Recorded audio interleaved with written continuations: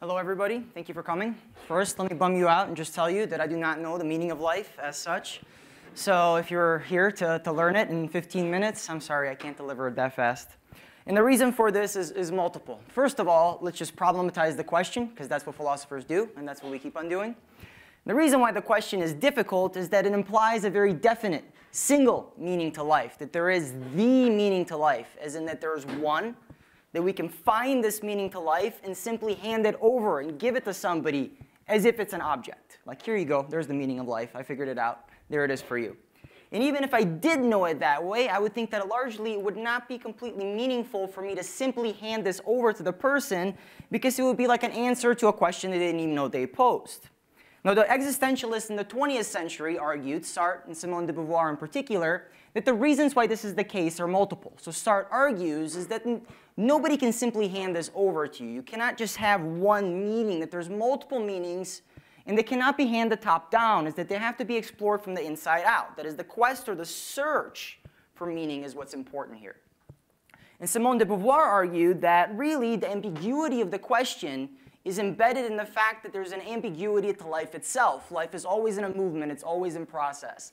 So it's very difficult to have a final answer to this question, but we keep on asking it because we have to ask it. Because the alternative, according to Nietzsche, in a very scary quote, because Nietzsche likes to write very dramatically, is this. So Nietzsche is writing this in the 1800s, shortly before he passed away and before he had serious health issues. And he writes, "When I relate the history of the next 2 centuries, I describe what is coming, what can no longer come differently, the advent of nihilism. For some time now, our whole European culture," he's writing out of Germany, "has been moving towards a catastrophe with a tortured tension that is growing from decade to decade, restlessly, violently, headlong, like a river that wants to reach the end and that no longer reflects, that is afraid to reflect." So nihilism, for a very quick definition, is the notion that there is nothing that's inherently meaningless about anything in the world or the universe itself. Nietzsche thinks it's a particular problem at that time period because, like the present moment in 2022, at the time in which he was writing this, Europe was going through massive changes and upheavals. Is that the traditional institutions that had anchored life for human beings for centuries, if not millennia, mainly the church and the state, were falling by the wayside with the advent of science. And that what was a centralized meaning, largely given to people by religion, is no longer was there, and he was afraid of this meaninglessness. And he thought this was a fundamentally not just a philosophical problem, but also a psychological problem of nihilism.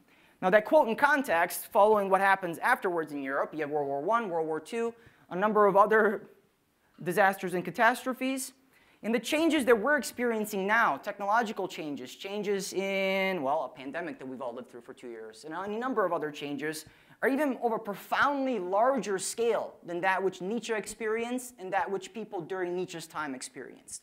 So we're always forced to ask this question, even if we're never going to have a fundamental or definitive answer, because even when you get to something resembling an answer, new things arise, life changes on you, and it keeps on changing and never stands still. And as Viktor Frankl puts it, who lived through the Holocaust, that life is not primarily a quest for pleasure, as Freud believed, or a quest for power, as Alfred Adler taught, but a quest for meaning. Both Freud and Adler are psychiatrists of the 20th century. So Frankl believed that a way to understand psychology and human behavior is through the fact that what we are looking for fundamentally is to find something that makes our life meaningful, whatever that may be. And that the search for this is just as important as having any final or definitive answer. Now, let's just give a small attempt at an answer of just some general categories of the existentialists that we're talking about. So Nietzsche is one of the first existentialists, and along with him are 2 thinkers in different places, Kierkegaard in Denmark and Stojkovski in Russia. I won't be talking about Stojkovski, but here's Kierkegaard. So this is a very, very rough outline of what Kierkegaard has in mind in the 19th century. He wrote from the standpoint of pseudonyms. That is, he made up a whole bunch of different people up, which everybody knew was really him, because Denmark at the time is not a very big place. And from these pseudonyms, what he was trying to capture is the variety of perspectives of people trying to figure out what the meaning of life is. So often what you put in the mouth of one pseudonym, let's say the aesthetic framework, will be fundamentally different from what we put in the religious framework.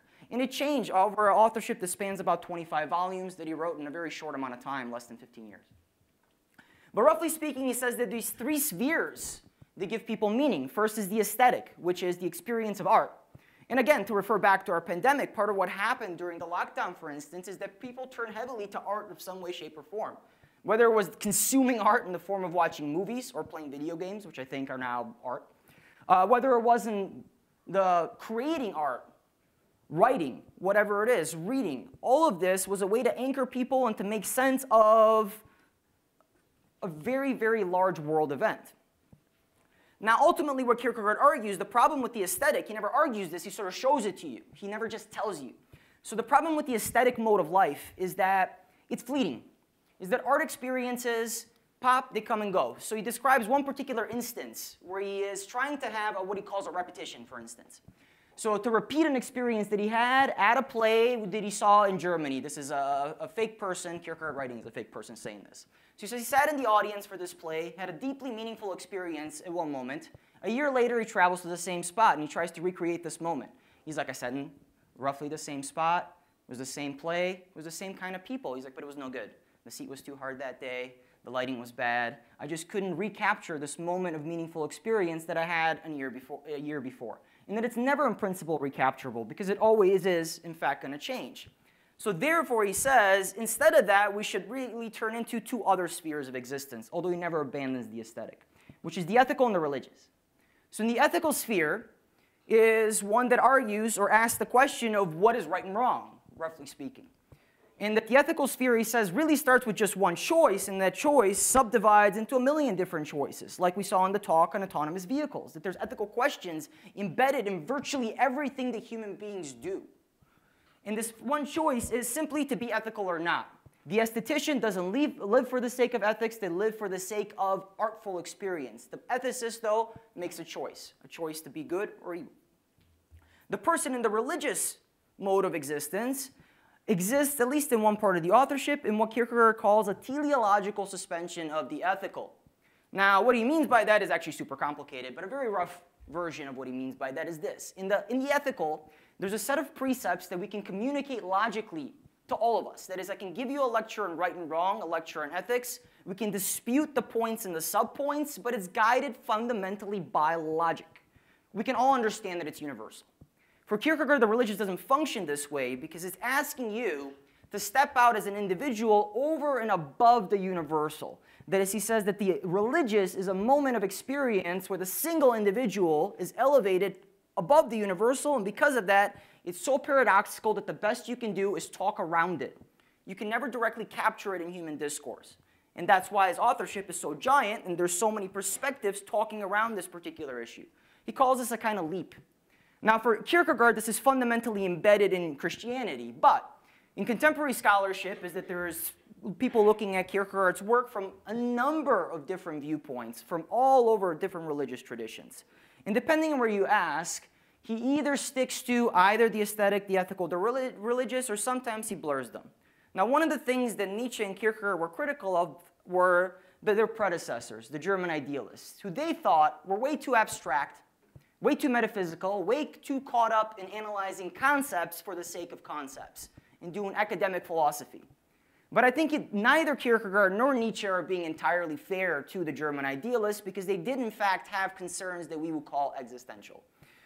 Kierkegaard at one point says that Hegel is like a person who's built a beautiful mansion and then lives in the shack next door instead of living in the actual mansion, because that's what the systematic approach of Hegel is. But again, I don't think it's fair to Hegel. Now for Hegel, meaning of life is actually not that complex of a question. He thinks of it in terms of a complicated education that begins when you're young but continues as a lifelong process. He calls it Bildung. He calls education as the absolute determination, and therefore liberation, that is a moment of freedom, and work toward a higher liberation. It is the absolute transition to the infinite subjective substantiality of ethical life, which is no longer immediate and natural, but spiritual, and at the same time raised to the shape of universality. Now, the reason why Kierkegaard made fun of Hegel a little bit is because he wrote like that, but, you know, what can you do? So he does write in this weird, dense way, but what Hegel is actually saying is something that is not particularly difficult.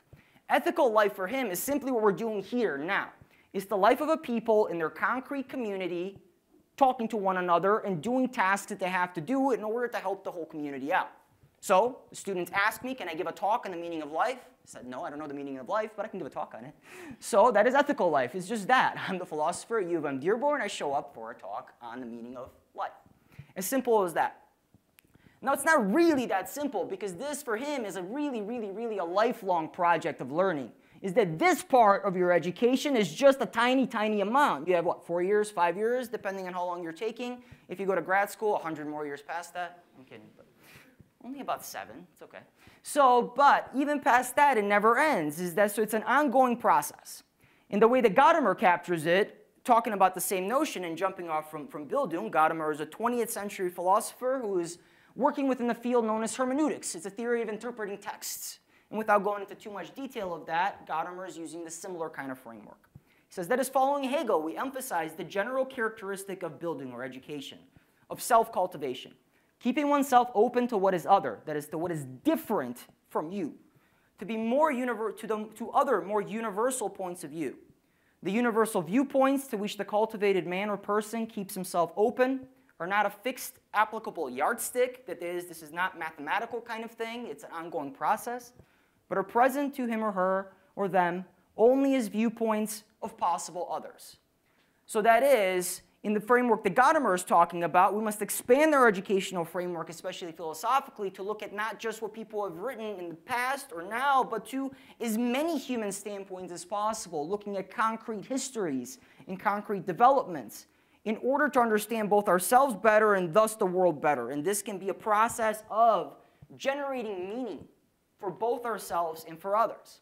So this approach of self-cultivation, or Bildung, I tend to tie my courses explicitly to other standpoints, such as Aristotelian virtue ethics or Confucian virtue ethics coming out of China, where the idea of self-cultivation stands in front and center. And this is, I mean, the other thing here, within those traditions, within, let's say, the Chinese context of Confucius speaking about this, this process of self-cultivation, of becoming more and more ethical, there's no easy way to put it down. There's no, like, straightforward answer. It's a process. And Confucius says it took him 70 years before he got there. So that's what we're kind of arguing for in some ways, is a lifelong process of going through this. Now, to end here, I want to end a little bit with Schelling, who was Hegel's one-time friend and collaborator in a number of journals, and they essentially invented what becomes known as absolute idealism together. They were roommates in a seminary. So what Schelling wants is similar to what Hegel wants, except Schelling is the early inspiration for a lot of the existentialist ideas. So he wants this heavy theoretical approach combined with an existential approach. Kierkegaard was in attendance in Schelling's lecture. The one time that Kierkegaard left his hometown was to go to attend Schelling's lectures in Berlin. And what Schelling is arguing, he says, if I see a philosophy, the means of healing the fragmentation of our time, then I do not thereby mean a feeble philosophy that is a mere artifact. I mean a robust philosophy of the type that can measure up to life.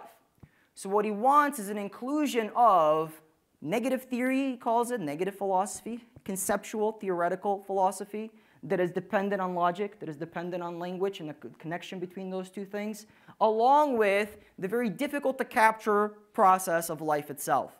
Because life never neatly is going to fit into any theory, no matter how large and overarching it is. And Schelling's realization sets off later on a number of flurry of investigation, even as people are deeply disagreeing with them. So, to summarize, is that what I've pointed out is that, one, this is a very difficult question, but a question worth asking, a question that we're likely none of us are going to have a final definitive answer to because life just doesn't lend itself to it, but we must keep on asking it. And there's a method to do it. There's a philosophical method. This is what I think the existentialists left philosophy out of the picture, where the German idealists did not. For Hegel, for instance, philosophy is the highest point of exploration towards this question. Thank you, everyone.